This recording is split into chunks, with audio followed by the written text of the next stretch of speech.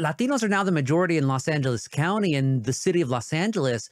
So what exactly were Martinez, all four of them, complaining about?